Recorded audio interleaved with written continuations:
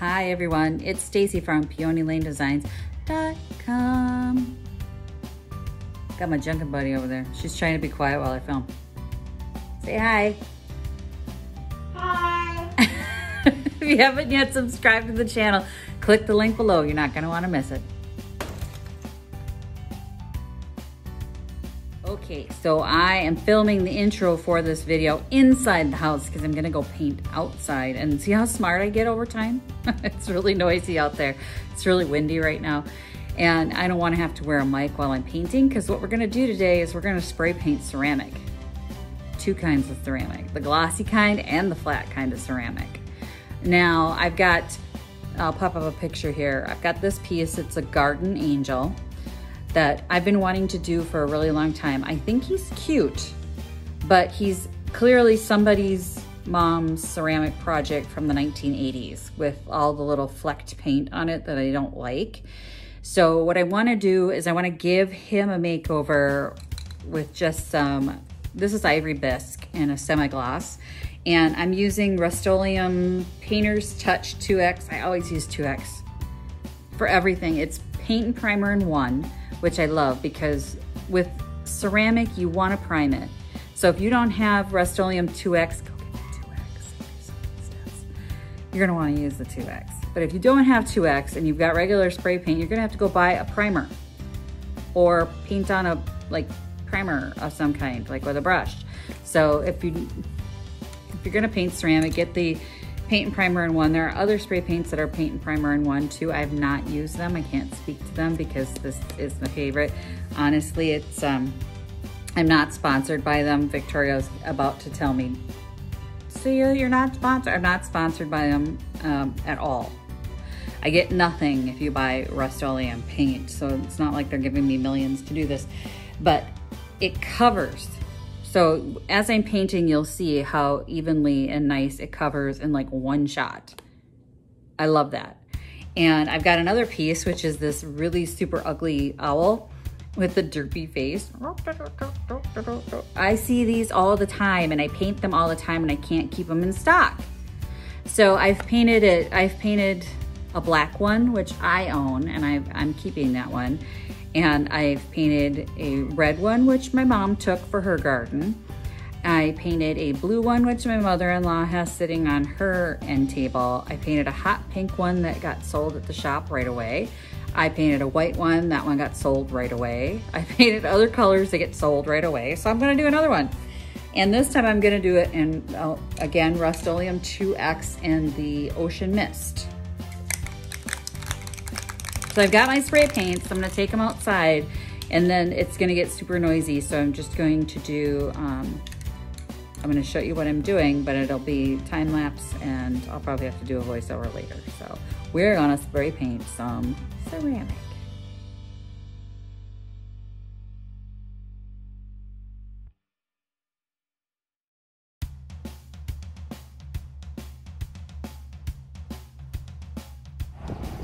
Okay, sorry it's noisy out here. I know I don't have my microphone, but that's coat 1, and we're gonna let it dry for a little bit, and then we're gonna hit it with coat 2. But before I do, I will give you a close-up of what coat 1 looks like. Okay, here is coat 1, and as you can see, it's pretty well covered. I mean, the wind is not working with me here, so there are some spots, like if you look right down, let's see if I can get down in there. Right down in there, you can still see a little bit of the speckles coming through, but most of him's already white, the ivory bisque. And he's so much cuter white, isn't he? That's the way he should have looked the first time. This little cute little butt, little tushies, like you could still see some of the speckles coming through here. And that's because the wind was carrying it away, but we will get that on the second coat. And here, this is the piece that is normally very scratchy ceramic. So you see a lot of figurines done in that where it's a textured ceramic. The angel is glossy, this thing is textured, and this will hold paint like crazy without any kind of effort. But the first coat pretty much got rid of all of the derpiness in his face and went into all those little nooks and crannies. So you don't have to do like a dripping coat either. So we're gonna let this dry. And then we're gonna cover up all the little pieces that are left on his backside and his arms here, and we'll see how he looks. And before I forget, this is where the ceramic was chipped away.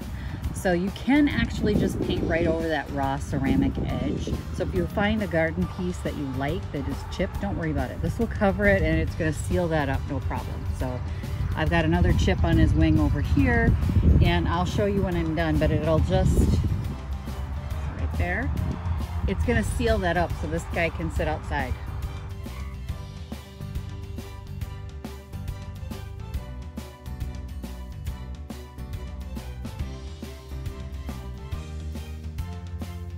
Okay, I had to wait for the wind gusts to stop, but you can see the second coat takes care of all those little flecks that were still appearing on his backside and all that good stuff. And as you can see, I had to get up underneath his arms and his armpits and in his little legs there.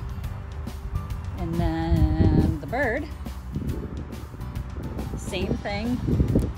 I checked underneath to make sure, and as you can see, the second coat more than covered all the ills of this derpy little bird. He's not derpy anymore, he's cute.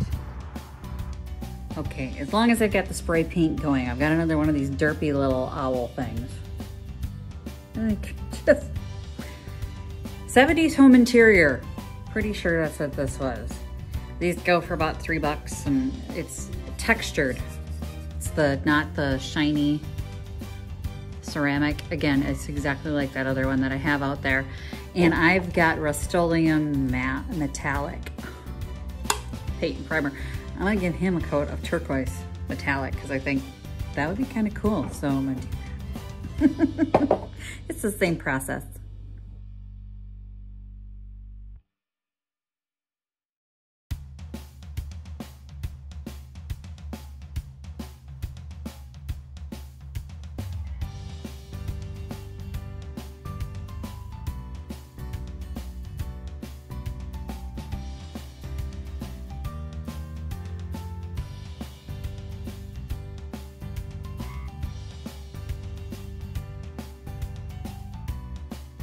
And it's really that simple. Just regular spray paint on glossy and a textured ceramic. So it's not hard. If you find a thrift store piece that you're like, I love it, but it's got this weird paint job on it, paint it.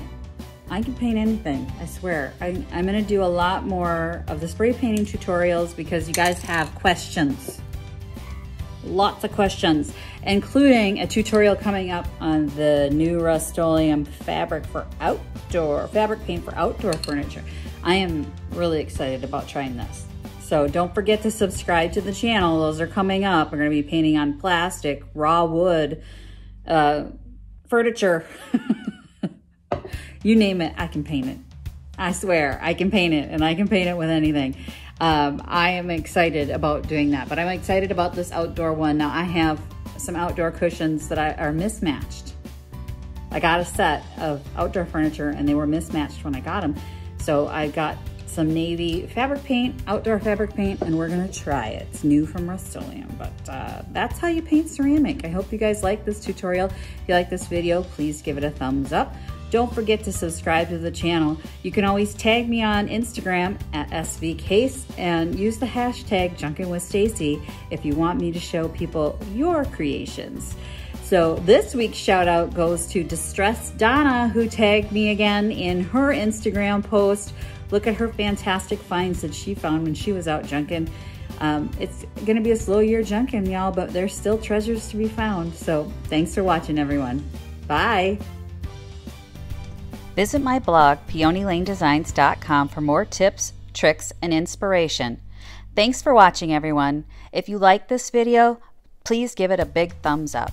Don't forget to subscribe and click the bell icon so you'll be notified of new videos.